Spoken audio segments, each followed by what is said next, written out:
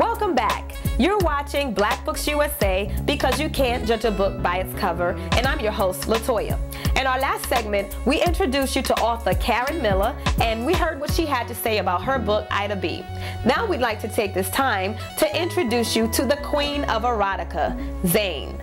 Zane is the author of numerous titles, including Nervous, Addicted, Sex Chronicles 1 and 2, and the list goes on and on and on. My name is Zane. I've been writing erotica since November 1997, but I've only been published since May of 2000. To me, sex is a part of life and sex is universal. I originally self-published my first 3 books, sold over 250,000 copies of my own, and now I'm published by Simon & Schuster, and since 2001 they've sold more than 3 million books. My next book is called Afterburn. It comes out in December, followed by Addicted with a Twist, which is the original Addicted with half a book added to the back of it. It's coming out in hardcover. And then It Is What It Is, which is the sequel to Shame on It All.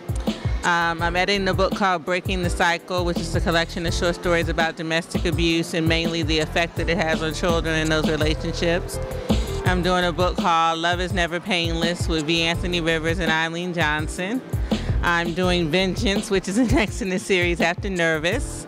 I'm in the process of writing Addicted as a play. It's going to be a stage play done through the Malik Yoba National Theater Company. We're hitting stages in September 2005 and touring the United States and Europe.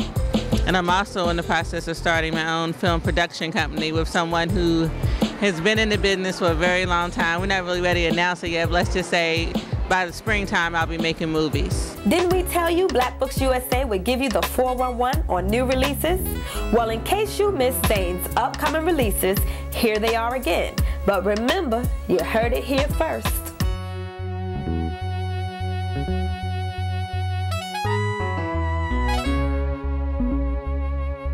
Thanks for tuning in and watching Black Books USA.